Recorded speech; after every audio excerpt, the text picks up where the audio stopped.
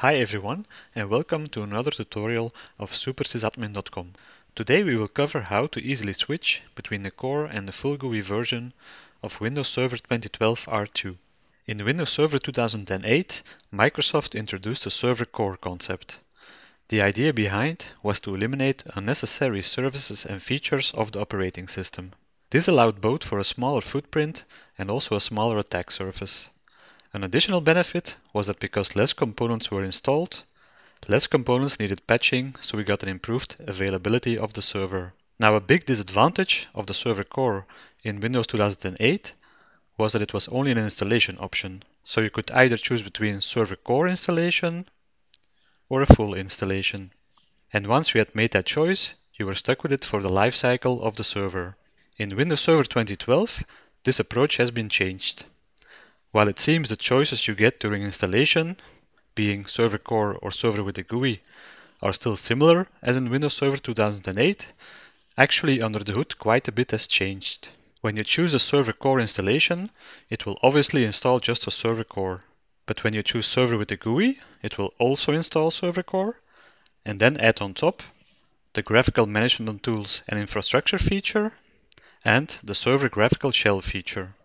This approach makes it possible to remove the GUI from a full server installation, or in the other direction, add the GUI to a Server Core installation. For the purpose of this tutorial, I have installed a fresh copy of Windows Server 2012 R2 with the full GUI. As mentioned in the previous slide, the GUI is now an installable option, so let's open a PowerShell console and have a look at this. The command let get Windows feature provides us with a list of all available roles and features that we can install.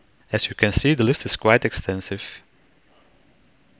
So let's run the command again.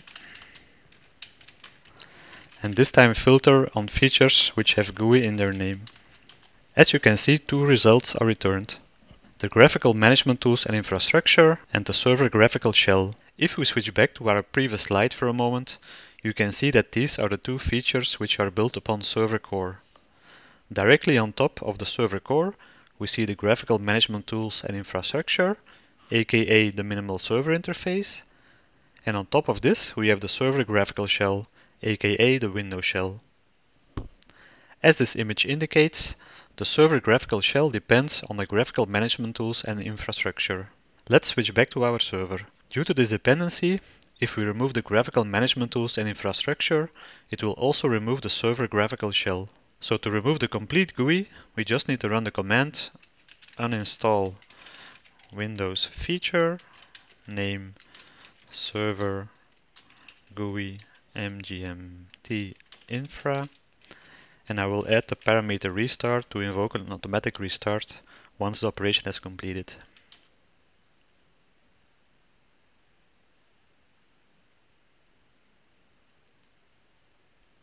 And the server will now reboot.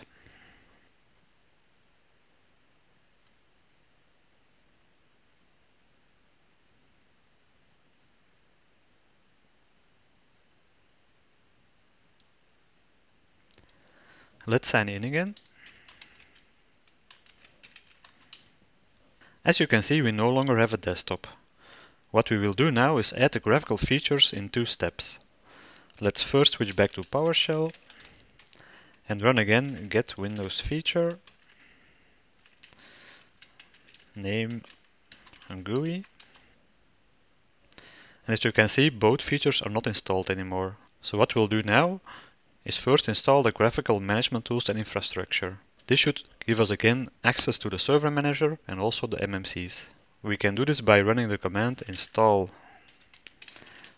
Windows feature, name server GUI mgmt infra.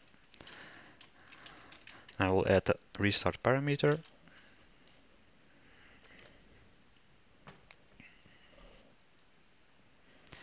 And the server will now reboot again.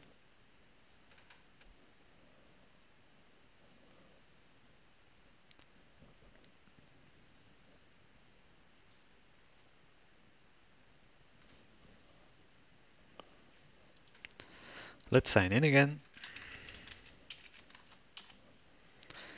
So we still have our command prompt, and no graphical shell, but you can already see the server manager starting up.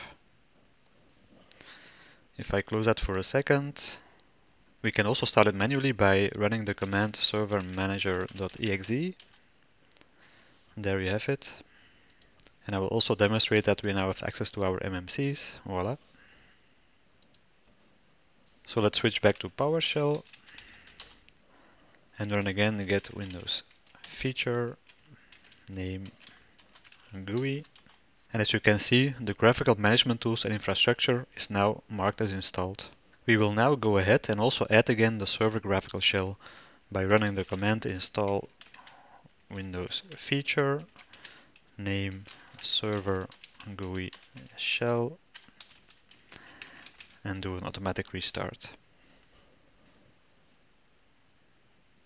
The server will now reboot.